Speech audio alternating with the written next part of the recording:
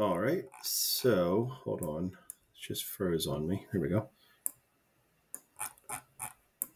This says the population of weights for men attending a local health club is normally distributed with a mean of 165 and a standard deviation of 29. An elevator in the health club is limited to 32 occupants, but it will be overloaded if the total weight exceeds 5,824 pounds. Assume that there are 32 men in the elevator. What's the average weight beyond which the elevator could be considered overloaded? If it can support 32 people and this much weight, that means each person has to take the total weight divided by the number of people, and you should get 182. So this should be 182 pounds. Okay. So now this says, what is the probability that one randomly selected male health club member will exceed this weight? So what's the probability that a randomly selected man will have a weight greater than 182? Well, I'm going to use the normal distribution. So that's going to be second distribution, normal CDF. The lower bound is going to be 182. Upper bound is going to be some big number because we're talking about greater than 182.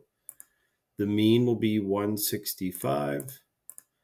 And the standard deviation is 29. So the chance that a randomly selected person will be heavier than that is 0.2789. Okay. So if we assume that 32 male occupants in the elevator are the result of a random selection, find the probability the elevator will be overloaded. So we want to know if there's 32 people, what's the chances that it'll be overloaded? This is the probability that one person will exceed. So now we're talking about a sample of 32 averaging something larger than this, right?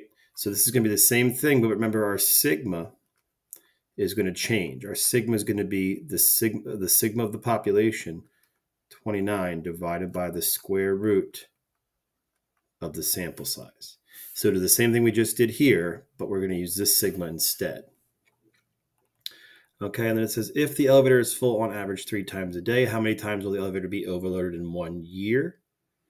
So if it's full, you would just take this probability, whatever we get here, multiply it by 3, multiply it by 365, and you'll get a number of times it's overloaded. Then really just use some reasoning to determine if that's a big number or a small number.